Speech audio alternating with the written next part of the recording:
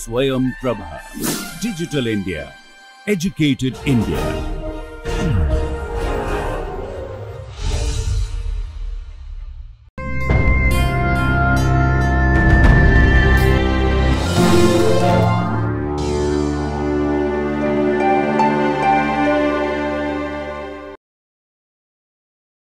Welcome to the lecture.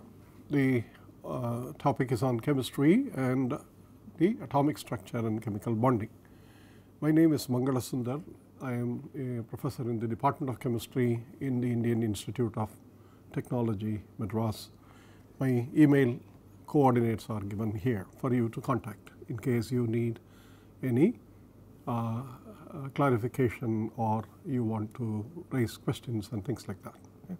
Now, this lecture is on coordinate transformation.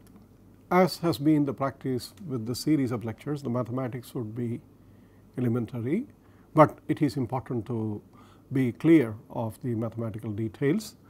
And the coordinate transformation is an extremely important process for understanding some of the model problems and solving them in quantum mechanics.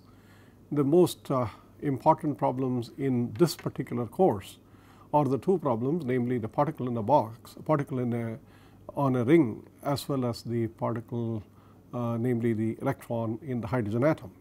The particle on a ring often uses a quasi one dimensional variable, namely the angle. It is a polar coordinate system transformation that we have implicitly used. And in the case of hydrogen atom, we would use a spherical polar coordinate system. Therefore, the quantities and the equivalences between these two coordinate systems should be understood fairly clearly. Now, in two dimension, the polar coordinate system transformation between Cartesian and polar is the transformation between the two coordinates x and y in the Cartesian system and the coordinates r and theta in polar framework. In the case of three dimensions, it is the transformation between the three coordinates x, y, z in the Cartesian axis to the three variables or the radial variable theta and phi, or the angular variables, or theta phi are the three coordinates. Now, let us start with a simple two-dimensional transformation, and what is meant by equivalence we will see. So, its equivalence essentially means we have to establish the equivalence in the areas, the derivatives, limits of integrations and functional forms, because we are using all these ideas in the solution of the Schrodinger equation. Now, in two dimension planar x and y, you can see that any point and any function is a function of the two coordinates x and y, and the x and y is they are marked as a point on the two dimensional axis system, and the angle that the position vector makes with the x axis theta, as well as the length of this vector, are used to define the polar coordinate systems as follows. The component of x is given by the radius vector r into cos theta, and the component y is given by r sin theta, and therefore, this is the transformation from Cartesian to polar. What is the inverse transformation? If you take the squares of these and add them up, and you take the square root, you see that r is equal to square root of x square plus y square, and taking the ratio of y by x, you get tan theta, and therefore theta is equal to tan inverse y by x.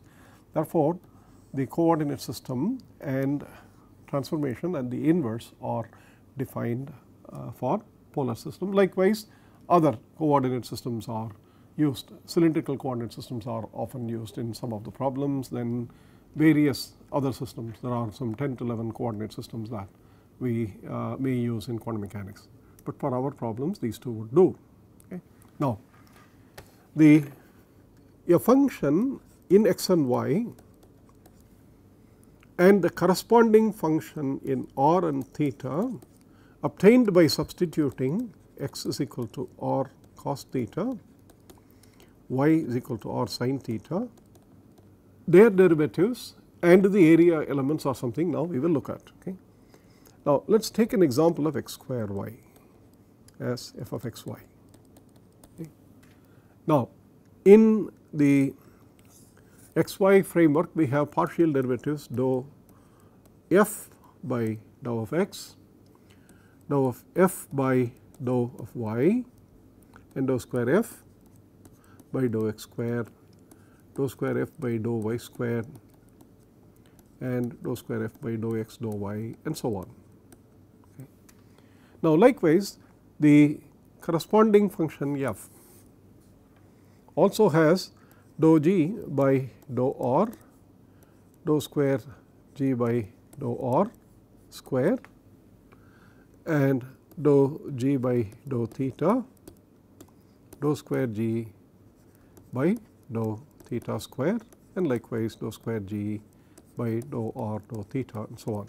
So, these are the partial derivatives in the polar coordinate system, and these are the partial derivatives in the Cartesian coordinate system. How do we relate them? Because when we use the transformation from one coordinate to other, the derivatives should also be transformed to the coordinate system that we use. So, here is an example for the two dimensional system. The partial derivative dou of dou x is written in terms of the partial derivatives of r and theta using chain rule in calculus. Okay. And that is given as dou r by dou x, dou by dou r, plus dou theta by dou x, dou by dou theta, because x depends on r and theta. Okay. Therefore, both the derivatives are here. Now, you see you need the derivative dou x by dou r, or the inverse dou r by dou x, and that is easy to calculate because you know r is equal to square root of x square plus y square. Therefore, dou r by dou x is x by square root of x square plus y square, and that is r cos theta by r, and that is cos theta. Okay. Likewise, dou theta by dou x is, if you recall, theta is tan inverse y by x,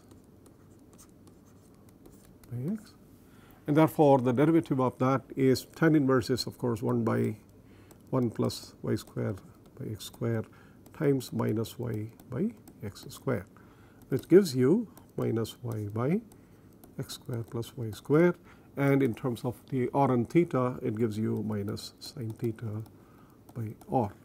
Therefore, the derivative dou by dou x in the Cartesian coordinate system is equivalent to the derivative cos theta dou by dou r minus sin theta by r dou by dou theta. Okay.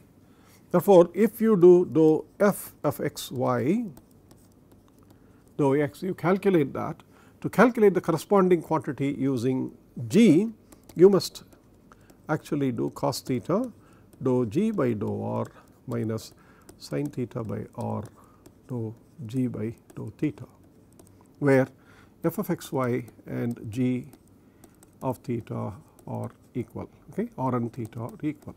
So, here if it is x square y, the corresponding g r theta is x is equal to r cos theta, therefore, it is r square cos square theta or sin theta, which gives you r cube cos square theta sin theta. These functions are equivalent, and therefore, these derivatives are also equivalent. The derivative dou by dou x is given by, in this system, by this and also by this. Okay. Let us calculate and see that it is true. Okay. So, let us take the derivative dou g by dou r, which is dou by dou r of r cube cos square theta sin theta, and that is 3 r square cos square theta sin theta. and dou g by dou theta is dou by dou theta of r cube cos square theta sin theta. So, that is given as r cube into 2 cos theta sin theta. So, this becomes sin square theta and with a minus sign, and the other derivative is the derivative with respect to sin theta, which gives you r cube cos cube theta.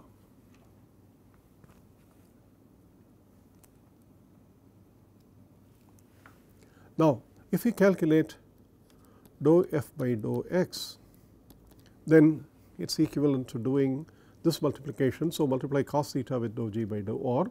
So, you get 3 r square cos cube theta sin theta, and then you have a minus, and sin theta by r you have, therefore, that is minus plus 2 r square cos theta sin cube theta plus with a minus sign r square sin theta cos cube theta.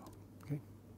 So, you can see immediately that the 3 r square cos cube theta sin theta minus r square cos cube theta sin theta gives you 2 r square cos cube theta sin theta plus 2 r square cos theta sin cube theta, and that can be simplified immediately as 2 r square cos theta sin theta times cos square theta plus sin square theta, which is 1, Therefore, the derivative is 2 r square cos theta sin theta. Okay. Now, that is exactly what you would have got if you took the derivative of x square y with respect to the f of x.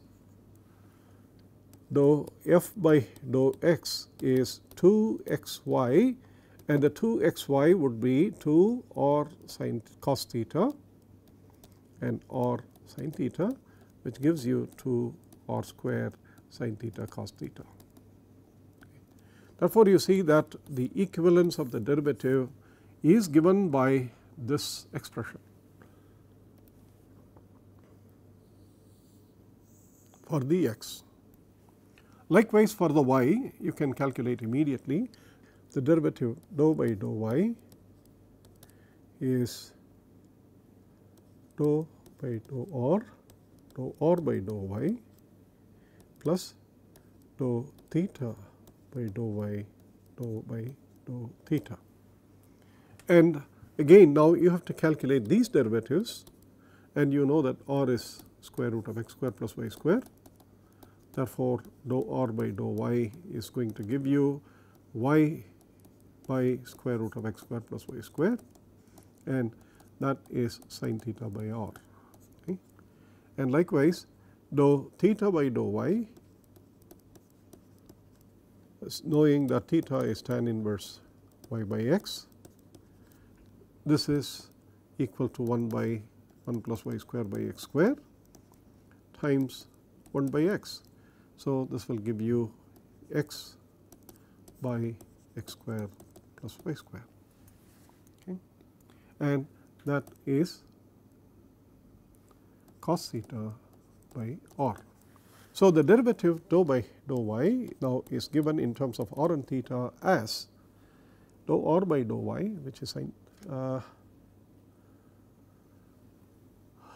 this is simply sin theta. Okay.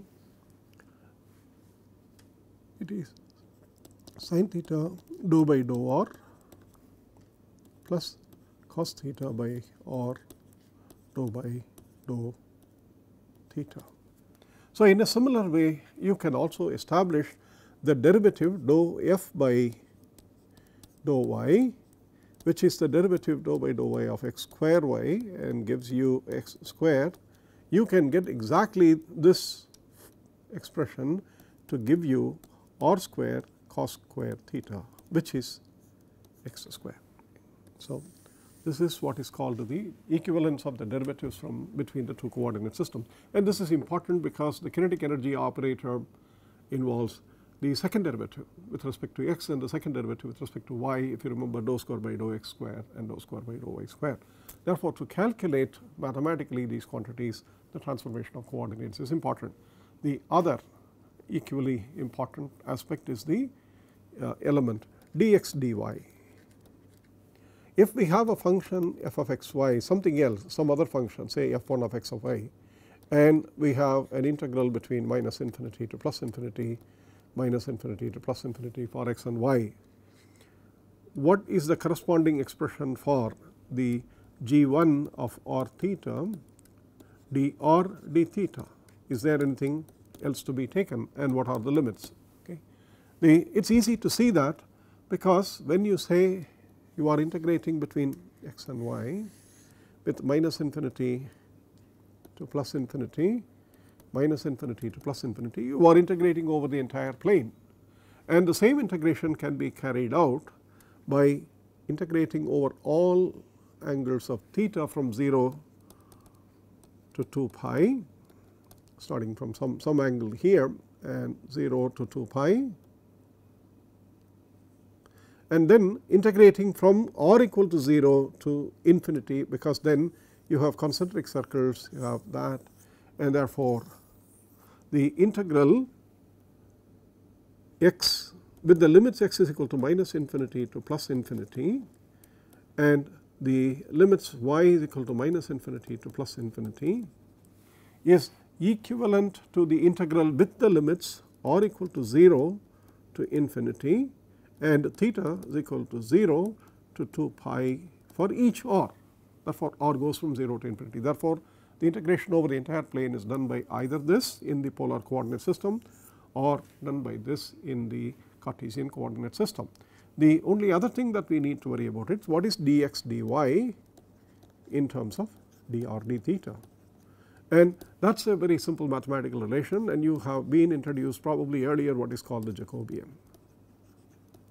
and this is the signless, that is the absolute value of the Jacobian, connects the area element in the Cartesian coordinate to the area element in the polar coordinates, and the Jacobian is given by the determinant dou x by dou r, dou x by dou theta, dou y by dou r, dou y by dou theta. And these derivatives are already known, because you know x is equal to r cos theta. Therefore, dou x by dou r is obviously cos theta, dou x by dou theta is minus r sin theta, and y is equal to r sin theta, and therefore, you have in a similar way dou y by dou r is sin theta and dou y by dou theta is r cos theta. So, if you substitute these values into the Jacobian determinant, dou x by dou r is cos theta and dou x by dou theta is minus r sin theta, and dou y by dou r is sin theta, and this is r cos theta times dr d theta is equal to dx dy, and that immediately gives you r cos square theta plus r sin square theta, and therefore, it gives you r dr d theta.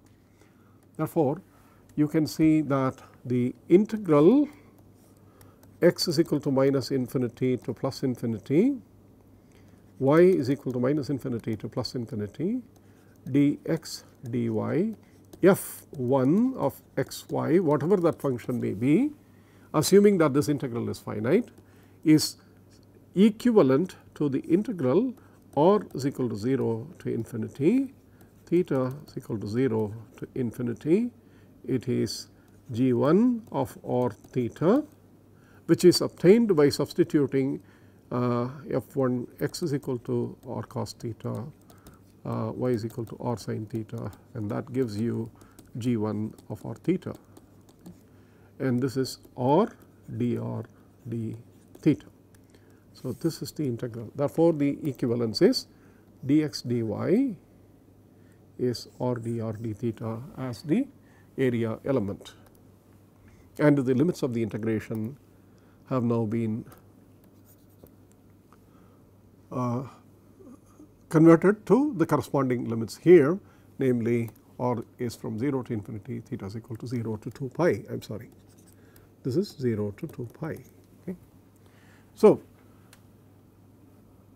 that is one example with which I will close this lecture, namely the calculation of the integral e to the minus alpha x square dx from minus infinity to plus infinity. This is a very standard integral, and all of you know the answer is as root pi by a. In fact, there is a fantastic story about this whole thing in one of the most beautifully written articles by Professor Eugene Paul Wigner in an article known as The Unreasonable Effectiveness of Mathematics in Physical Sciences. I suggest every one of you pull this article from the internet and read the first paragraph of how the pi in a probability distribution comes out as the ratio of the circumference of the circle to its diameter is connected to the population distribution, and it is a very beautifully written article. Okay. Now, this integral I, if we write this as minus infinity to plus infinity to the minus alpha x square dx, to calculate this let us do I square, namely multiply this integral by its own alpha x square dx, and since the variables are these are variables inside the integral, we have to use a different variable, namely alpha y square dy. Okay. That is also between 0 and infinity, minus infinity and infinity.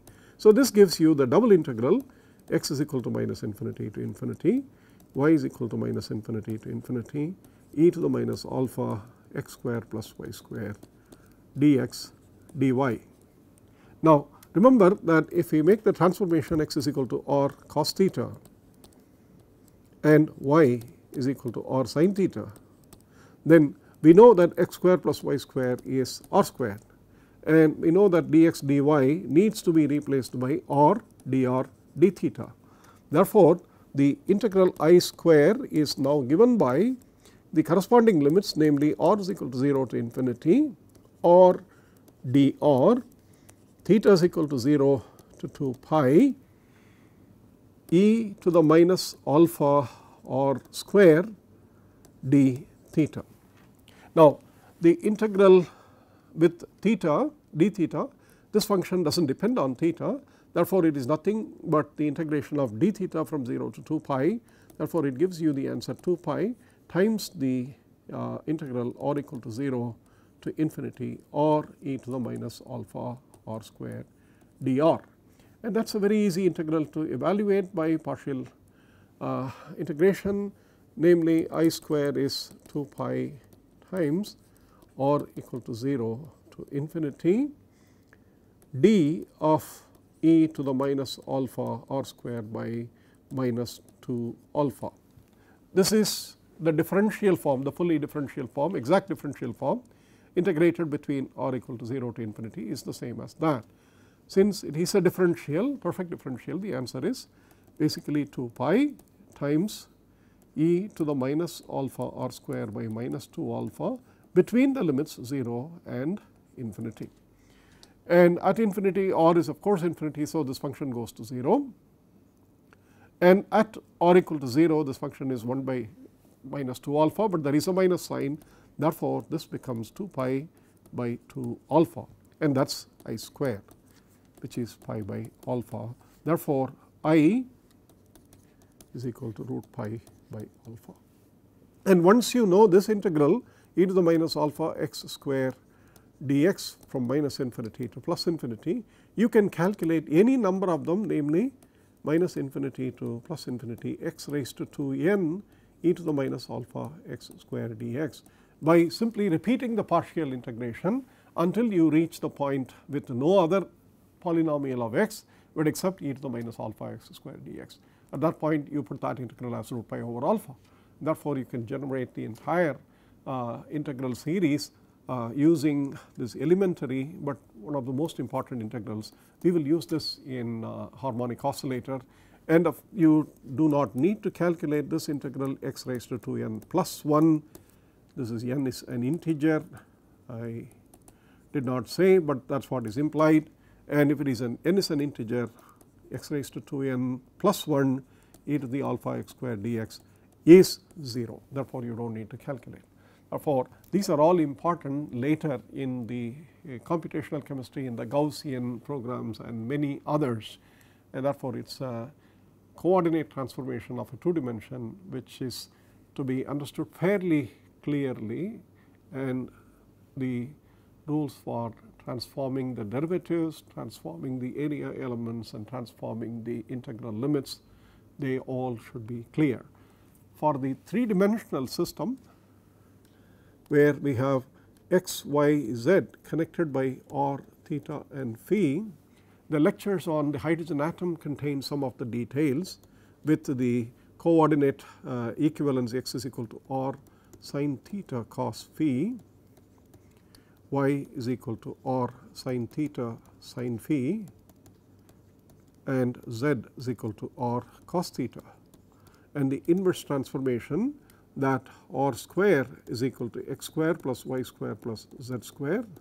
Therefore, r is square root of that, and the ratio of y by x is tan phi. Therefore, phi is tan inverse y by x, and to calculate to the theta, x square and y square, if you take the square root, that gives you r sin theta, and therefore theta is tan inverse square root of x square plus y square by z. Okay. R sin theta by r cos theta is tan theta, therefore theta is tan inverse that. Okay. Therefore, the transformation given by these equations x, y, z, and the inverse transformation given by these equations for r, phi and theta determine the 3 dimensional problem which would be studied in the case of hydrogen atom, and the hydrogen atom Hamiltonian would be transformed into spherical polar coordinate system because the potential energy of interaction between the electron and the nucleus is spherically symmetric, and so spherical polar coordinates would be used. There I would discuss the transformation more in detail with respect to the partial derivatives and the equivalence of the volume elements and the Jacobians, etc. Therefore, this lecture may be kept in mind when you read that particular lecture for the study of the hydrogen atom in detail. Okay.